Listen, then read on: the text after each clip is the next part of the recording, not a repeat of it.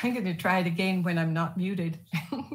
My name is Candace Savage, and it's my pleasure to welcome you to tonight's Nature City Conversation on behalf of Wild About Saskatoon. Tanse, Egwa, Tawau, Natsiakason, Candace Savage, Kiwit no Kochinia, Maga Misaskatuminik, Megwach Nawikan, Iwichi Hoyo Yana Noch, Wild About Saskatoon. It's an honor to speak these few words of Neheyawewen as a small way of acknowledging that Wild About Saskatoon works on Treaty 6 territory and in the homeland of the Métis. Despite all the harms of colonization, Indigenous languages are still spoken and taught and shared among us, offering us all teachings about how to live on this land in a good way, seeking Mio'aiawen, health and prosperity for all. Tonight, we will be focusing on the health of the South Saskatchewan River with the guidance of three very special guests. I'm going to tell you a little bit about them in just a minute, and then I will turn the screen over to them each in turn. But before I do that, I'd like to acknowledge the behind-the-scenes support of Rachel McKenzie of Wild About Saskatoon and Amanda Farnell, our technical wizard of the Saskatchewan Festival of Words. Ordinarily, in another setting, you would not be hearing my dog bark, but this is real life. And we have learned that if we try to keep them out of the room, they're even more outrageous than they will be tonight. So our three guests, we're so fortunate to have these three people with us for this discussion. Marjorie Beaucage is a two-spirit Métis auntie, filmmaker, artivist, and educator, a land protector and water walker. Born in Vassar, Manitoba, to a large Métis family, Marjorie's life work has been about creating social change, working to give people the tools for creating possibilities and right relations. She has been a grandmother for Walking with Our Sisters, the elder for Out Saskatoon, and the elder in residence for the University of Saskatchewan Student Union. Our second speaker, Robert Bob Halliday, is Canadian by choice, but he tells us it was his parents' choice. Bob left Belize for Vancouver as a child and received most of his formal education there.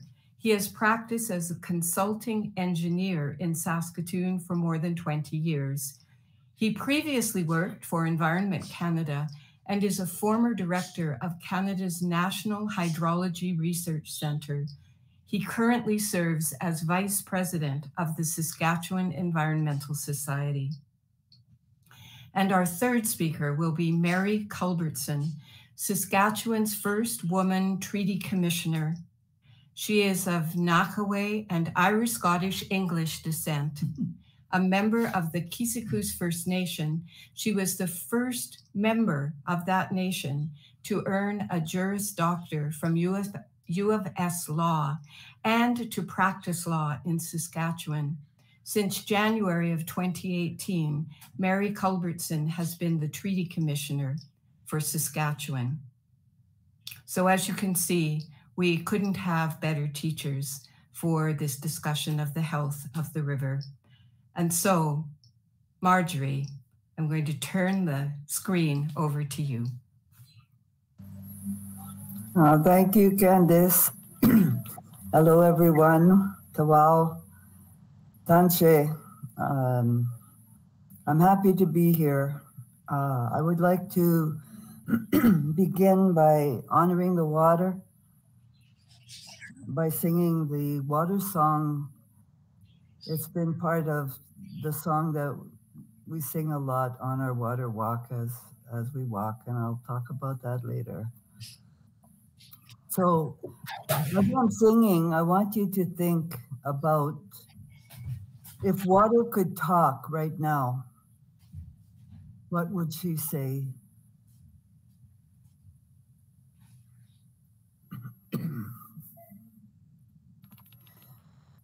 Nibe gijage go, gimme gwitch away ne we go, gish away ne we go. Nibe gijage go, gimme gwitch away ne we go, gish away ne we go. Nibe gijage go, gimme gwitch away ne we go, gish away ne we go. Hi, hi.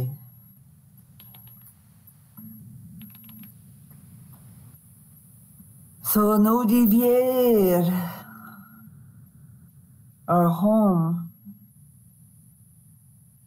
the home for very many with all its complexities and multitudes. So what makes this river that comes from the mountains to the sea? Is that the definition of a river? That's what the dictionary says. It flows from the mountains to the ocean. But it is the sacred waters of life that we honor on the earth. It's the lifeblood of Mother Earth. And she's suffering a lot right now. A lot. With the droughts and the floods and the fires and all the harm that we've caused her. We made this. Humans made this trouble for Mother Earth. So how do we take care of these waters that are governed by Grandmother Moon and all the tides of life and all the waters of life are governed by Grandmother Moon? Our tears, our blood, the rivers, the oceans, the rain, everything is governed by Grandmother Moon to keep life flowing. And it's our responsibility to do that as women, especially to take care of the waters of life because we are life givers. And that's very big responsibility and a sacred gift and a trust that we have. So how is it that, we're treating water like an unlimited, resource, and that we're colonizing our rivers and this river with irrigation projects, with recreation needs and hydro dams. The river is not a checkbook. The river is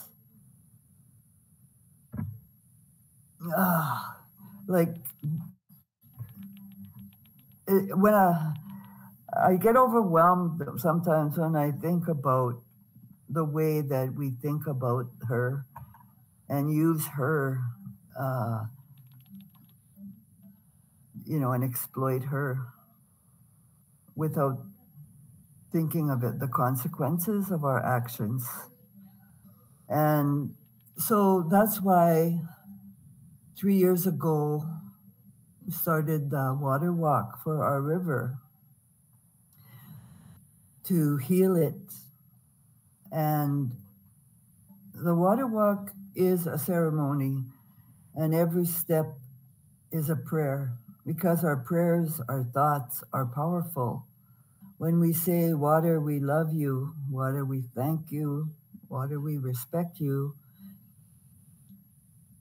the water changes, the water receives that energy that we give to her, and it changes. There's even been a scientist, I forget it, that Japanese scientist that has done, studies and has photographed crystals of water before and after it was loved. And the crystals of that water changed.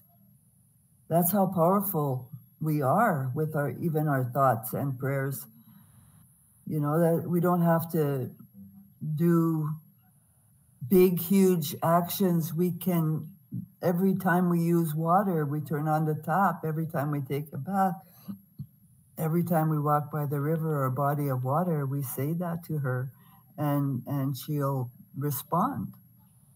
So that's part of the teachings. All nations have water teachings and responsibilities that we have towards the water, and the focus is on keeping that water flowing and keeping that water clean.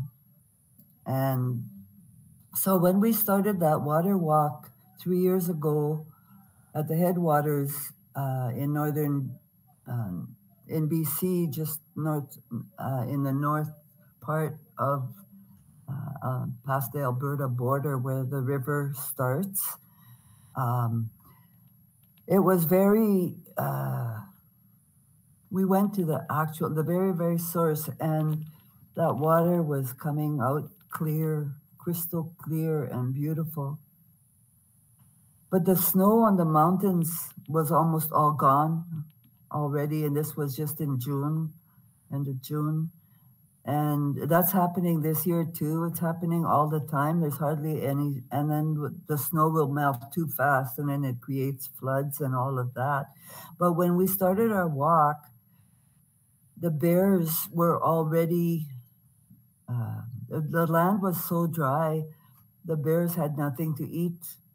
The grizzly bears had their skin just hanging like they were really, really unhealthy.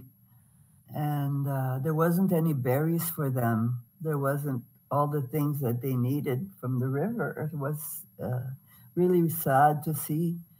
And then as we came further and further down, it was the first year we walked all the way to the Forks in Prince Albert. We walked the whole northern Saskatchewan River.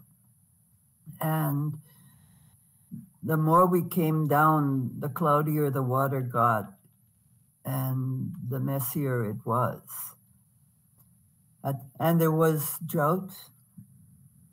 There were beaver ponds that were dry, and dams were sitting like on the ground. There were so many things. When you're walking and you're present and in the moment, you feel it. You feel it differently than if you're driving by or just.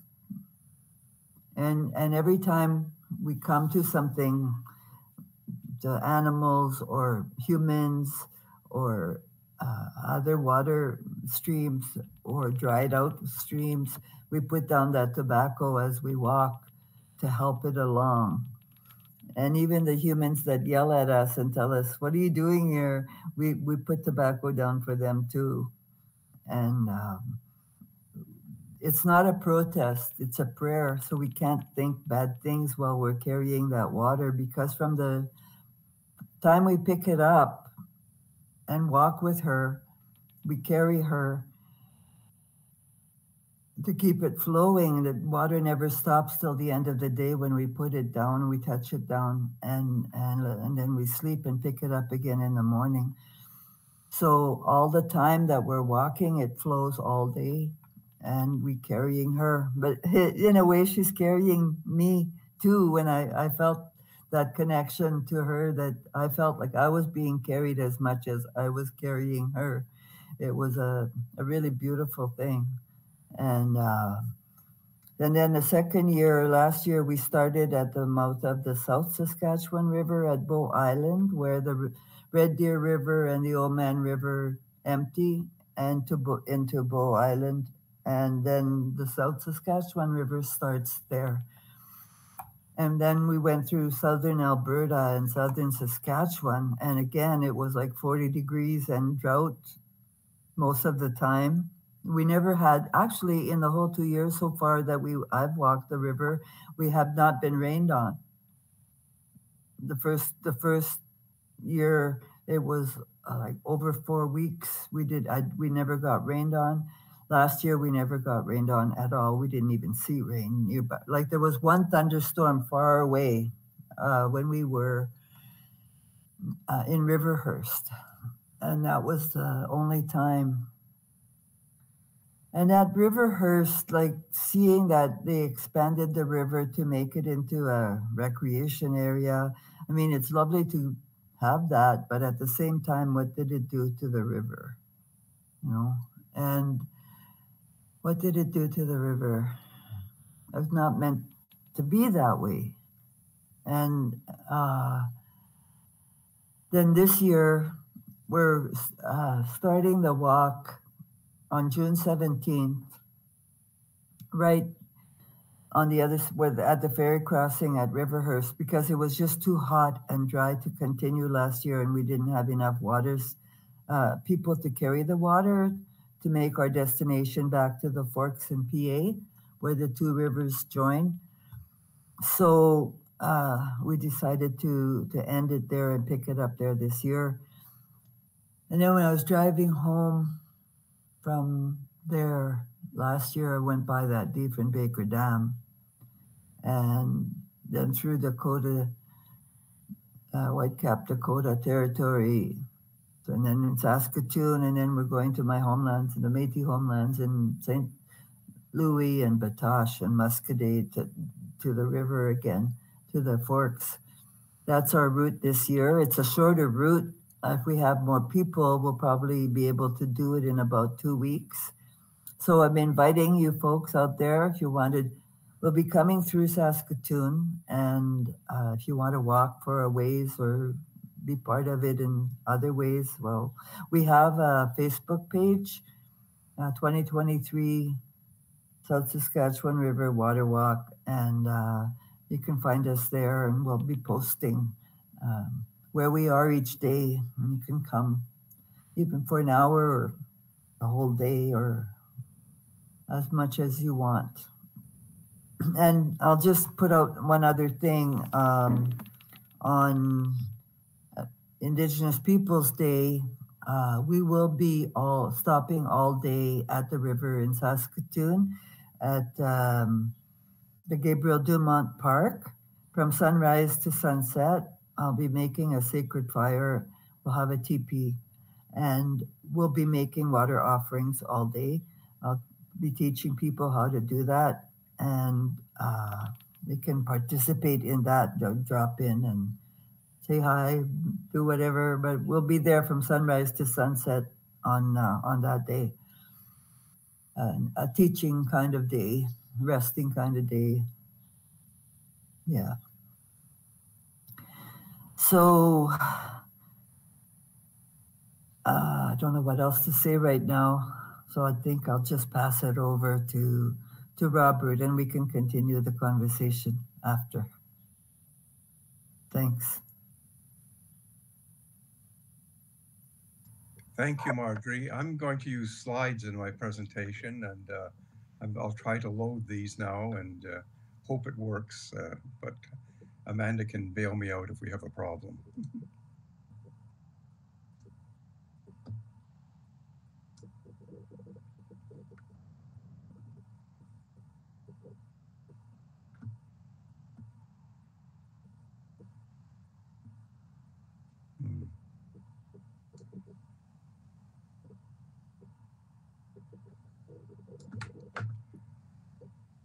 I'm not sure if that's visible or not.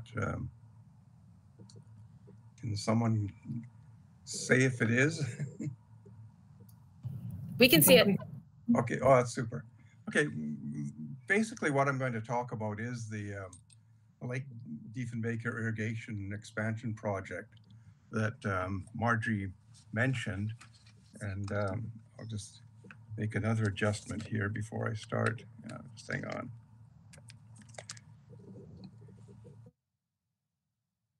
Step through a few slides, and first of all, I'll give a little overview of the Saskatchewan River Basin And I'll talk a little bit about water availability in the basin, and then some work on environmental impacts and economic considerations vis-a-vis irrigation. So let's proceed on that basis. And first of all, as we all know, I think, that the Saskatchewan River Basin originates in the Rocky Mountains of Alberta and Montana. And some of the things that we may not know are that about half that basin doesn't contribute to flow in a typical year. And in fact, the North and South Saskatchewan River are just basically water conveyance channels going across the prairies. Another thing that's largely unknown, although some of us know this, is that the Saskatchewan River Delta is the largest inland freshwater delta in North America. And for many years, if you checked the Atlas of Alberta, it said that the Peace Athabasca Delta is the largest inland water delta in the world, and Saskatchewan River Delta is twice the size. So there's a little bit of exceptionalism going on there. And finally, the river does join Lake Winnipeg, which is the world's 11th largest lake. And from there, of course, the Nelson River flows to Hudson Bay. And I just wanted to show this non-contributing area because it's important to people that use water throughout the basin. If you're in the light yellow part of this picture, you're depending basically on prairie runoff for your water supply. And that's an ephemeral source that the quality is poor, and you're much more likely to have water stress. Whereas those people, depending on the North and South Saskatchewan rivers themselves, have a pretty reliable source of water that enables many, many water uses.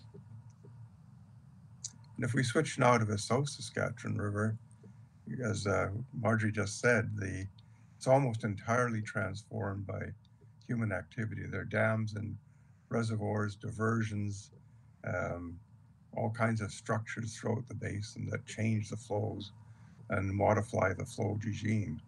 And of that water that flows down the river into Saskatchewan, only 2% of it originates in Saskatchewan.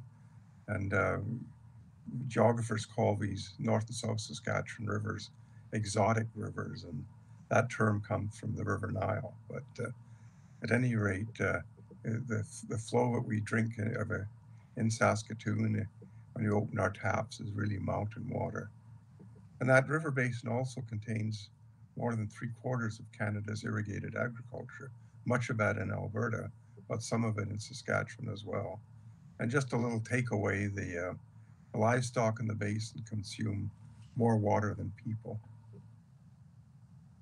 And here's the effect of that river regulation and modification that I mentioned. This is the flows at Saskatoon before and after Lake Diefenbaker and many of the upstream dams were constructed. And you'll notice there's a very pronounced spring peak with a mountain runoff in June and July, and very low flows in the winter. And with river regulation, we've actually clipped that peak considerably. And you can see now the effect of spring runoff in the prairies in April, and then another bump in June, July, but it's much lower than previously. And of course, the flip side of that is we have much higher flows in the winter, partly due to the release of water for hydroelectric generation in the winter. But it means that the spring flushing flows that sustain ecosystems and maintain riparian river structures are much reduced now with the river regulation. But the flip side of it is that because we have winter high flows, that does assist in waste assimilation from towns and cities along the river. And if we turn now to water consumption in the South Saskatchewan River Basin, and I rush to say that means the water that we actually consume, not the water that we divert from the river. This is a pie chart of the typical flow of the river. And under those typical conditions, about 1/3 of the water in the river is consumed by irrigated agriculture. And you can see other little slices of small water uses. And I know most people will ask, what does other mean, and what is the other? And that other, it tends to be uh, various lake regulation structures and so on, and things like Ducks Unlimited wildlife waterfall projects who divert water into an impoundment and then evaporate it throughout the course of the summer. So but irrigation is by far the biggest use. I should mention also that the diversions are a diversion to down to Regina through the Buffalo Pound Lake, and also the Seuss diversion from the east side of Lake Diefenbaker. And I did want to flag too that the water flows between the three prairie provinces are governed by the what's known as the Prairie Provinces Water Board Master Agreement on Apportionment. And under that agreement, Alberta consumption is usually, at least under normal conditions, much less than its entitlement. And during very drought years, Alberta comes close to using its entitlement. Now, if we turn now to the irrigation project, this was announced a couple of years ago with the idea that $4 billion would be expended to irrigate some 200,000 hectares over a period of 10 years. And that announcement took place a couple of years ago, and the project consists of 3 phases. And phase 1, which is this area in sort of a light purple, is just to the immediate west of Lake Diefenbaker. And then phase 2 extends that into a northward zone up towards the North Saskatchewan River. And then phase 3 is down in the Capel system, or between Lake Diefenbaker and Buffalo Pound Lake. And thus far, provincial activity has been almost entirely confined to phases 1 and 2, which and phase 3 is, as you see by the numbers, is relatively small. And there are a whole host of public policy, environmental, and economic questions that can be asked about this project. And I guess the public policy question to me is if the province is going to spend $4 billion to enhance sustainability in the province, what other options were considered, and how did they stack up against this project? And I think we know the answer to that. But so let's turn now to some of the things we need to consider from in the environment and the economics of this project.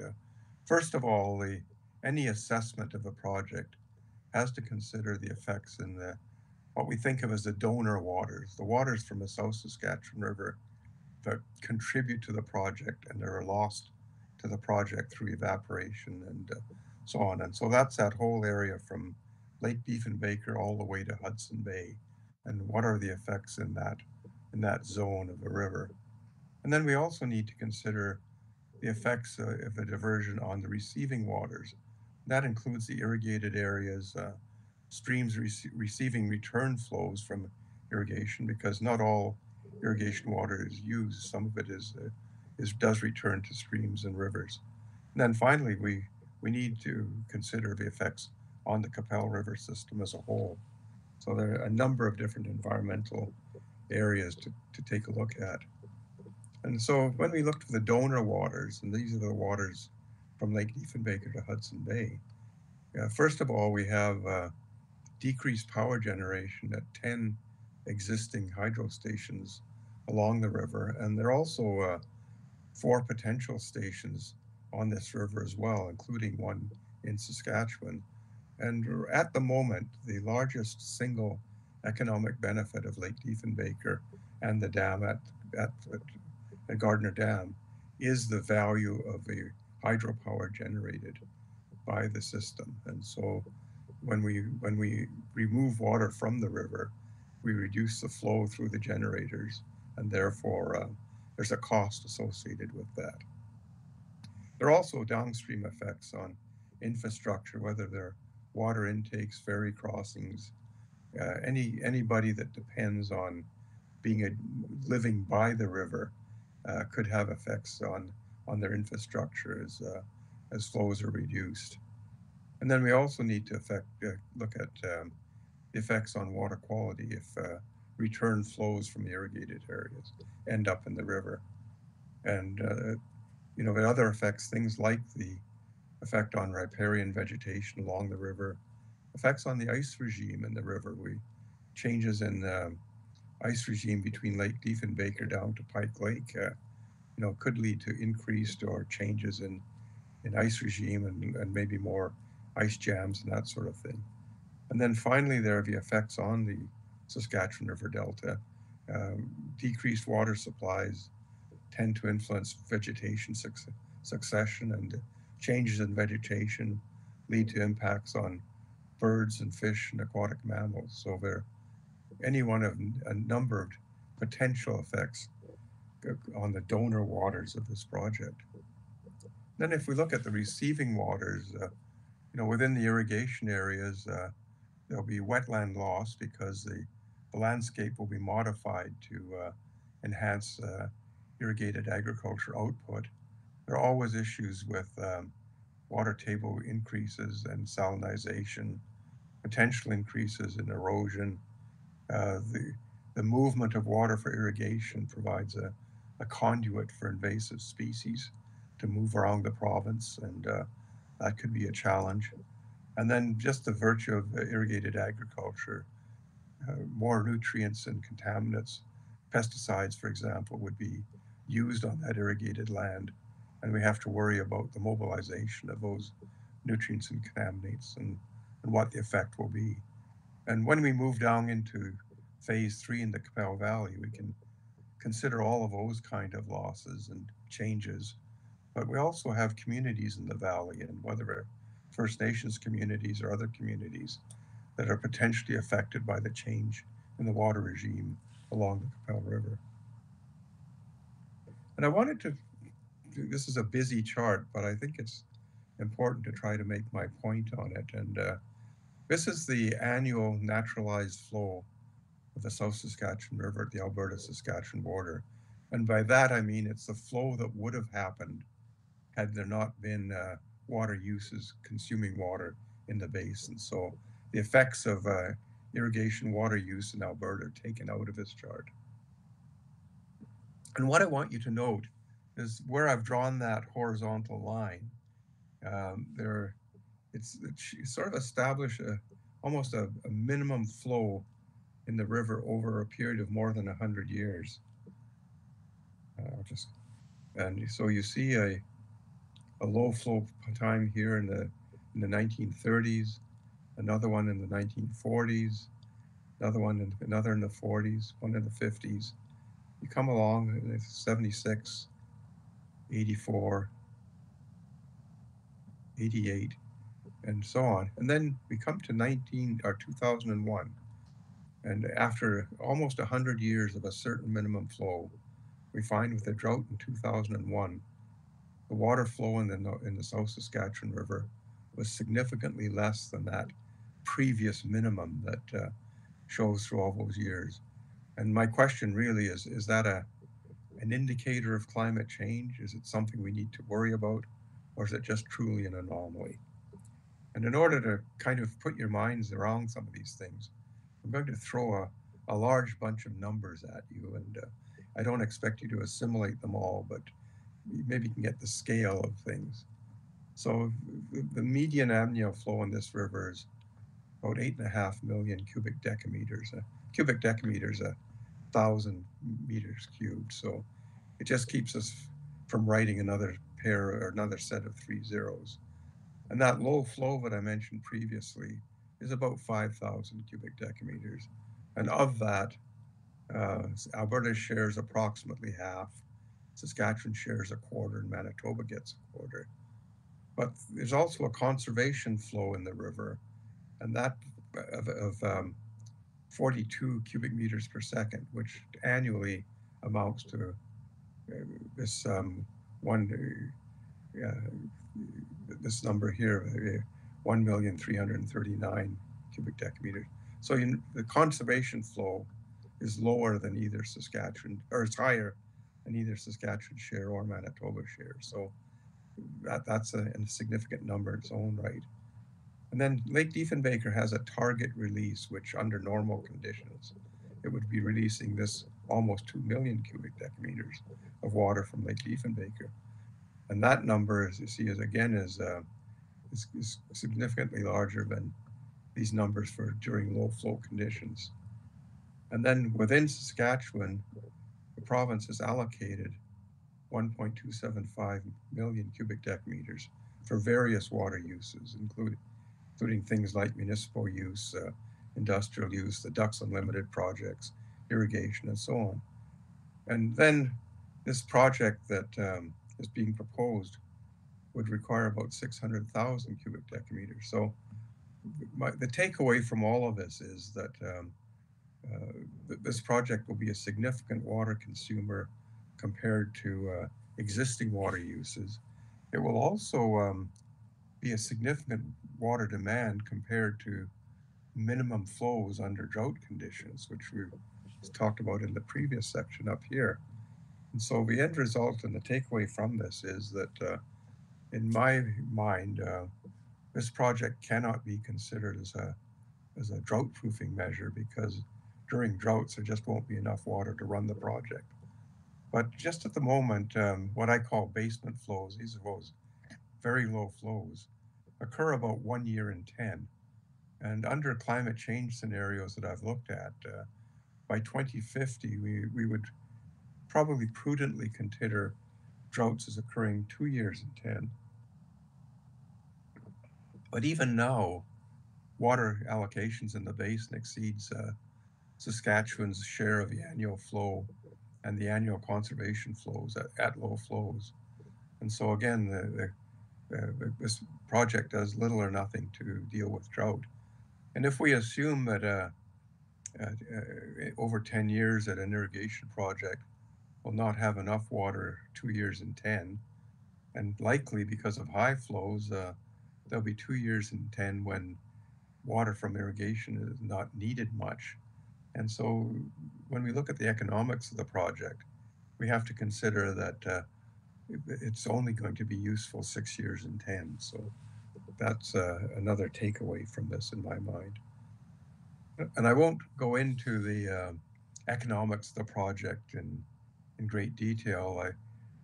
Suffice to say that the stated economic benefits of the project, I say here, are exuberant. They're based on a lot of value-added production of different agricultural projects, and all the projections that have been made thus far are based on outcomes in other jurisdictions like Alberta and the American Midwest and so on. And none of those projections included the negative economic impacts like diminished hydroelectric generation and other losses that have to be mitigated, either environmental or other losses like that.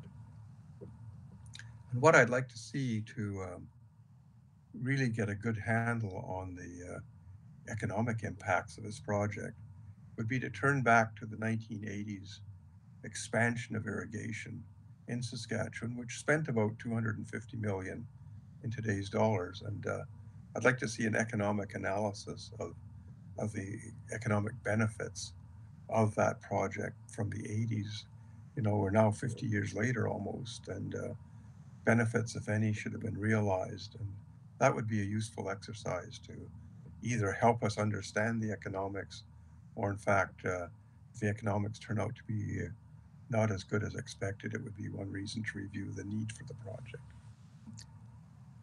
So just in closing, I'd like to say that the proposed project raises many questions related to the environment, economics, and public policy. And there's certainly insufficient flow in the river to allow full operation in drought years. And really my plea in all of this is that what this project needs is a comprehensive environmental assessment. And that would include things like the environmental impacts I've mentioned, and environmental impacts and other impacts on First Nations lands, and things like the Saskatchewan River Delta. So that concludes my remarks, and I'd like to turn it over now to Mary to carry on from here.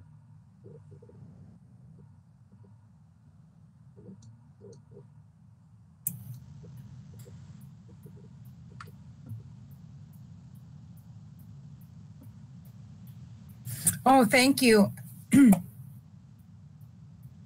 I'm seeing a different screen here, so it's confusing me a bit, but thank you so much for the segue, and thank you to Marjorie for the beautiful prayer and song and your words, and Bob for your information. I am not an expert on water, but what I am going to talk about is the current consultation that has been done, or lack thereof, and the current duty to consult projects or policy framework that is held by the government, and kind of the failures of that around the Lake Diefenbaker project and other environmental impacts.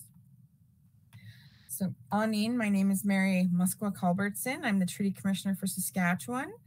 I'm presenting to you today as I sit in my house in Treaty 6 territory in the city of Saskatoon. And I am originally from Kisîsînâw First Nation in Treaty 4. And so while we always hear a lot about lack of consultation, and the general public probably, well, I've seen the comments, I won't beat around the bush, when you're reading an article like, oh, these Indians are complaining again, oh, they're never happy. But it's a lot about the land, the water, the effects of it being left out of decision making or completely ignored. And especially on the Lake Diefenbaker project, I was reading some past correspondence about it. And when the First Nations, the FSIN, requested to the minister, the federal minister, they requested a full environmental impact be done. And they were told by the Impact Assessment Agency of Canada that at that point, phases 1 and 2 did not need any more investigation or to designate the project to be reviewed by Environment Canada, or the IAAC, sorry, the Impact Assessment Agency of Canada. So they asked for a designation by the minister so they could have this project reviewed at the federal level. Their fear was it would just keep proceeding throughout the provincial levels, where they already experience very poor consultation. It leans in favor of proponents and provincial departments, right? If one of those departments wants to get something through, they're going to find a way to do it. There's minimal to no access to financial resources for First Nations to respond to proponent letters of notice or department letters of notice. And it leads to that loss of decision-making, the loss of information, and a lot of times impacts to the environment and economic benefits. So a First Nation, for example, can get a notice about one of a piece of Crown land being turned into provincial park, for example. And there's a lot of lack of capacity at a First Nations level. A lot of times there is no duty to consult offices. There's only one First Nation that I know of that has an entire duty to consult office. Other First Nations don't. They struggle to, keep their heads above water, especially dealing with the everyday reality that's poverty, intergenerational trauma, and running their nation and everything that comes with it. So sometimes these don't get any attention. They might fall off a fax machine, and that's a very true story. And they'll claim they've never had any consultation about these projects, but the province just will send a letter. They don't send an email. They won't make a phone call, nothing like that. And they just wait for no response so they can proceed after 30 days. And even if you do have the capacity to respond, and people on those consultation letters that come by way of regular mail, who has the time to be able to turn around that quickly, hire somebody who can assess that project, environmental impacts, legal responses? There isn't time, 30 days. right? We're going to start looking at this. We're going to start issuing licenses or permits. There's no notification that's adequate. Not only is it a loss of benefit to First Nations, estimated in the hundreds of millions of dollars when projects just go ahead on their own traditional lands beside them. The current duty to consult policy and political strategy to isolate First Nations from participating in the management of their own treaty territory and lands, water and resources, well, that's been working pretty well. There's very few First Nations that have that capacity to have a team respond, or a department, or someone even working in that area. So they're very tight about the consultation that they have done with each nation. If there was nothing to hide, they'd be wide open about all the consultation records, but they're not. There's even First Nations who have next door neighbors, another nation, where they have to sign a non-disclosure agreement about consultation on projects, or with industry and proponents. So when we have such lack of controls, being complete ignoring of any First Nations and Indigenous involvement, we know there's going to be gaps, right? The economy is the priority here where we live, right? We see that right now, pushing back emissions goals to 2050. Like, that's ridiculous. It's absolutely ridiculous. There's very few people who are really educating about the environment, the environmental impacts of these projects. And I really appreciate the opportunity to hear from experts like Bill and Marjorie and be involved in this conversation. And I hope so many people get to watch it and at least, have that spark of wanting to know more, to educate more. Because if they're not consultating properly with First Nations, there's no consultation policy for the rest of the people who live here in Saskatchewan. So if they're not even doing their Supreme Court of Canada mandated consultation that they designed a policy around that's lacking, they have no obligation to report to their public, which they're not, right? So everybody should be concerned when First Nations say, we did not have consultation on this. So if they're not getting any information, that means the general public's not getting any information. So all the citizens in Saskatchewan should be very concerned, not just First Nations and Indigenous people. Everyone should be concerned because there's things going on with their lands, their environment, their water that they don't know about. When the Husky oil spill happened in 2016, the impacts were horrendous, right? Visually seeing it and being there on the site of entry of the oil into the river, I had the opportunity to go and do a personal site tour at that time. I was working intergovernmental affairs and providing some legal advice, and it made me cry. And the smell of that oil, you couldn't even breathe. And you could just see it. It was heartbreaking. It was horrendous. And Alberta has better environmental policies than Saskatchewan, right? And that's a bare minimum.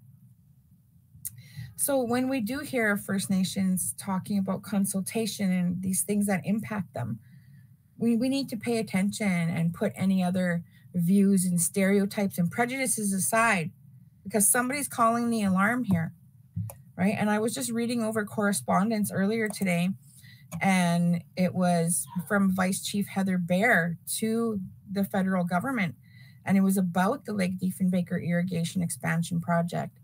And it's a couple of years of correspondence back and forth saying you have to do something at the federal level, and about decisions not to designate the rehabilitation project phase 1 and expansion project phase 2 of Lake Diefenbaker Irrigation under section 9.1 of the Impact Assessment Act.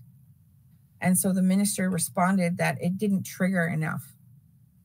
And there was an analysis in there that said It reviewed the advice contained in the Impact Assessment Agency's report and the rationale behind the minister's decision.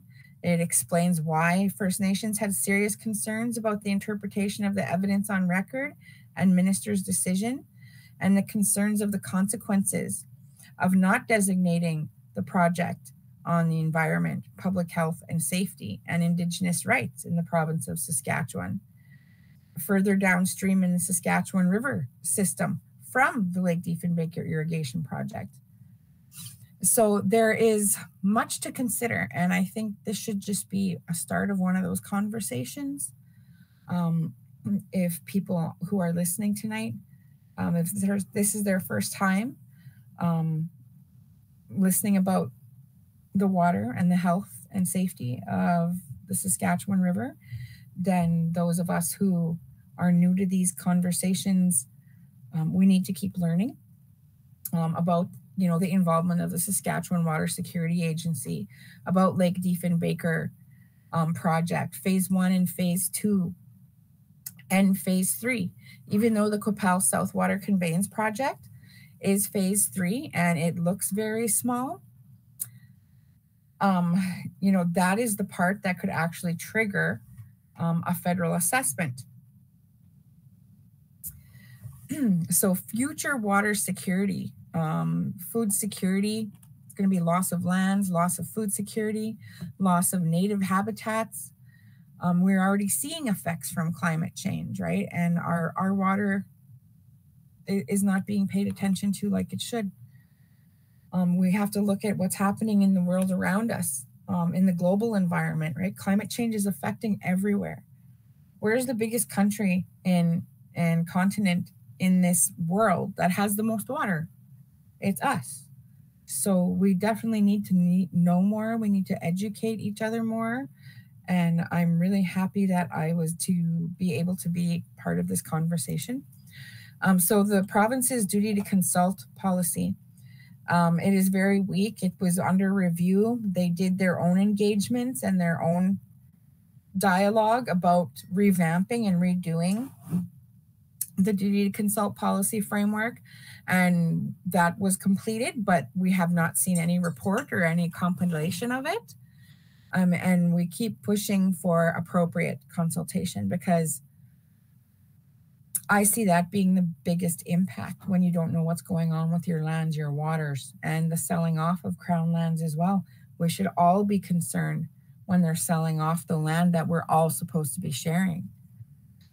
So I will wrap up there. Please go and learn more about the very failures of consultation. There's many Supreme Court decisions. The consultation policy framework by FNMR in Saskatchewan government. It's available online. I could send this to the organizers and they could send this out, the consultation policy framework. And this rehabilitation and expansion project, even though they're in the conceptual and early planning stages, now is about a year ago, they've been aggressively moving under those stages, but the project has continued to keep going forward. And there's relatively little information about it out there, and it has not been released publicly, I think, by the Watershed Agency. And the project development and planning just continues on without any meaningful consultation and agreement at all with First Nations.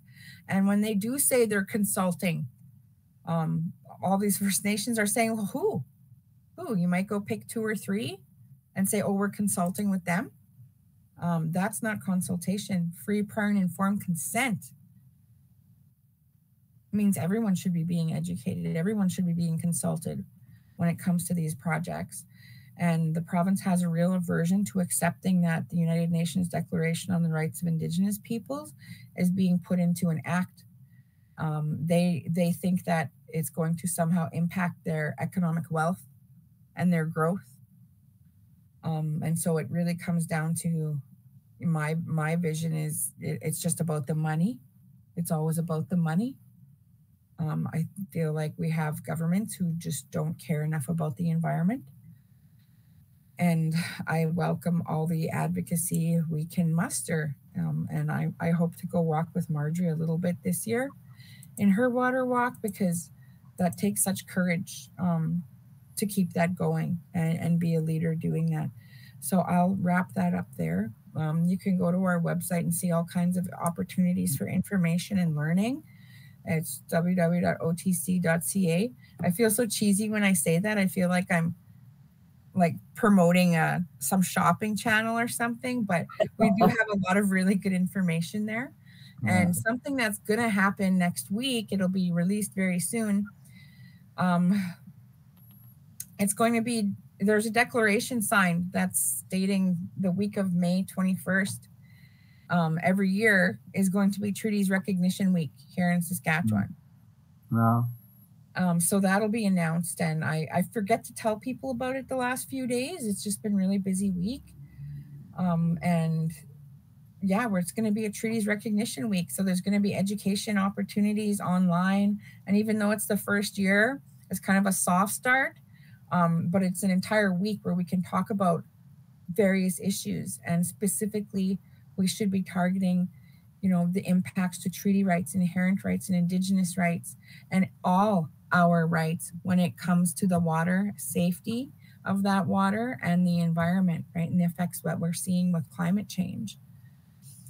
And there has not been a forum on the Lake Diefenbaker project. And I think that people need to call for that forum, and maybe we need to establish that just ourselves and invite government people on both levels and proponents to come and share information and have a Q&A so the public is informed. So with that, I'll end. And again, miigwech, everyone, and thank you very much. As long as the rivers flow, they forget. And the duty to consult for the government here seems to be the duty to consult corporations. I wonder if we would be able to get that file of how much consultations they've done with their business partners to develop these big projects, and how long they have. More than 30 days to respond, I'm sure. Oh, it's probably very regular. Yeah, every day on the golf course. No. Amanda, are you able to make all of our speakers visible to the world? Voila. Here we all are.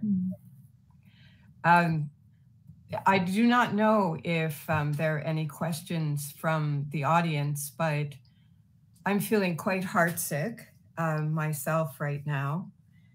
And Mary, you have given us already some ideas about what we can do.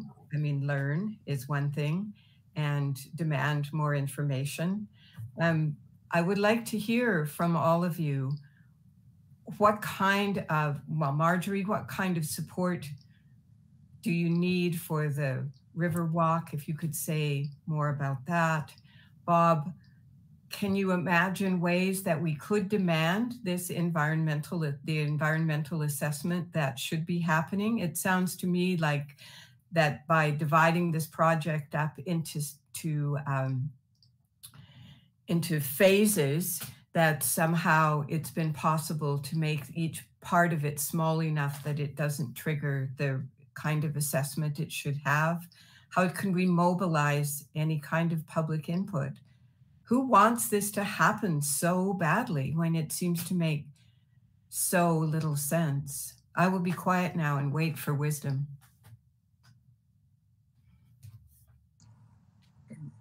Just on the environmental assessment matter, one of the strange things about this project is that the province has had consultants working on the project now for a couple of years, and I'm sure they've submitted reports to the province, none of which have become public.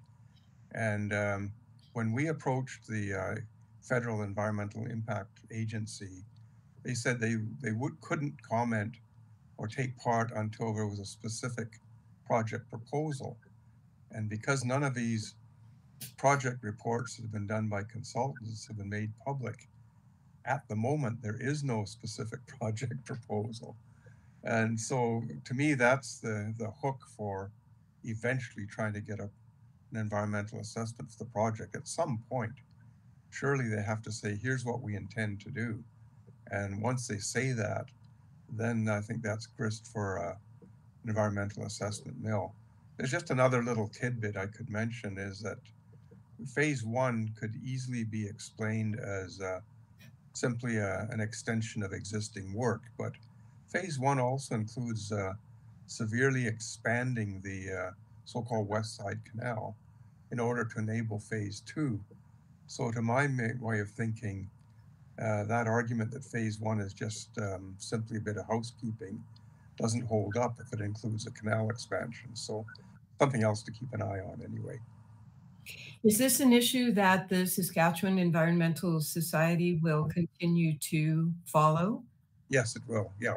Okay, so SES, we can keep our eyes on SES and support SES as one way of acting. Yeah, absolutely. Yeah. And I can't for a minute think that the impacts of this project on the Saskatchewan Delta aren't clearly related to impacts on First Nations peoples. Yeah. And therefore, the federal government at some point will have to step up. Well, this week, it was announced that Gary Carriere is being given an honorary doctorate of science degree by the University of Saskatchewan for his advocacy for the Delta and all the teaching that he has done about how important that area is to Indigenous cultures and economies. And yet, as you say, there's not been any oversight, any intervention to protect that, all that value. We can't hear you, Marjorie. Yeah, I was just thinking, you know, if it's Treaty Week, that maybe the advocacy should be towards that right now to amplify.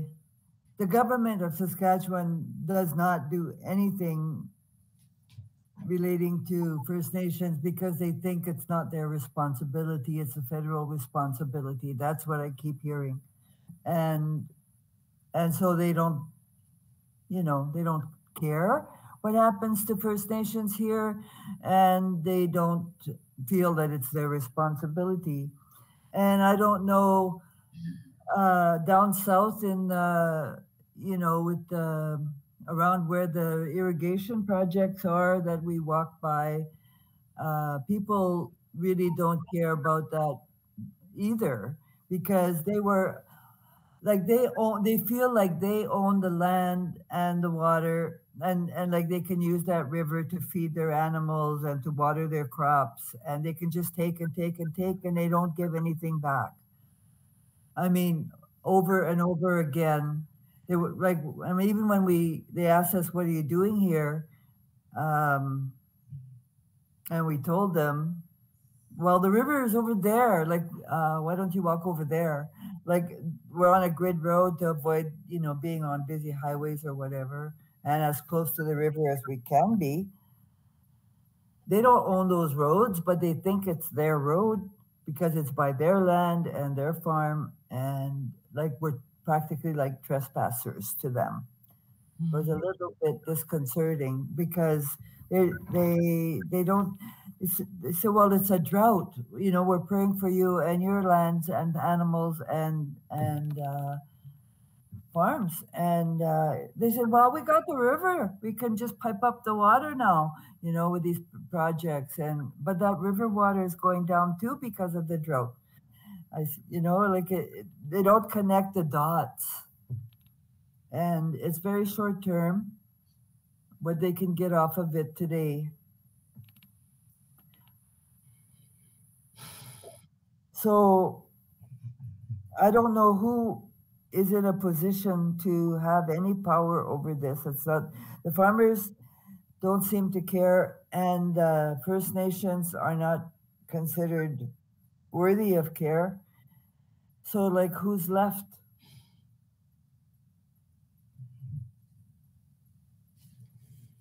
Well, as a person who has the water of that river running through my veins, I may not have much influence, but I certainly have a huge stake in the health of that river. Yeah. Yeah. Well, people have to start to see that more and more, and stand up for that, because it's not going to be there forever. And we keep getting all these messages, like right now with the fires and the smokes and the floods. I mean, we're getting huge smudges from Mother Earth, you know, that there's some cleaning up to do. And like, this is the third year in a row that that's happening, and we're still not getting it. It's like, what will it take? What will it take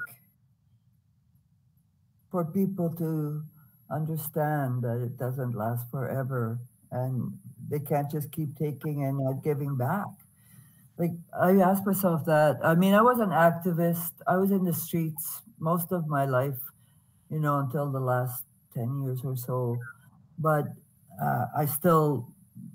I've shifted my energy towards what I'm doing now.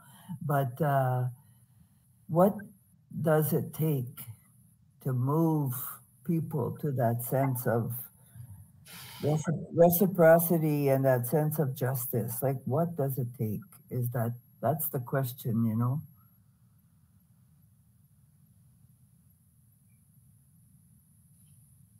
Well, I think here tonight we've all heard a call. Yeah, we've all heard a call from the river, from all of your experience and your expertise. Mary has invited us to look at the OTC website for some more information and to be alert to calls for action. We know from Bob that support for the Saskatchewan Environmental Society is one way of acting. You have given us, Marjorie, the coordinates for your 2023 South Saskatchewan River Water Walk, which we can connect with on social media. So yeah, you can feed us along the way. We need, if you're around, bring us some food, sustenance, gas money for the support vehicle.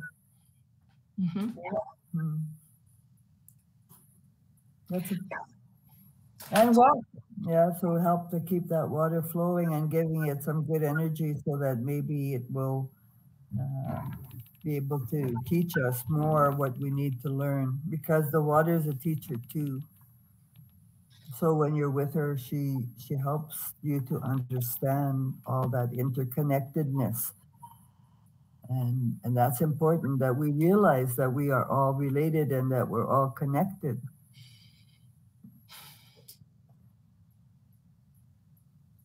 Yeah. So.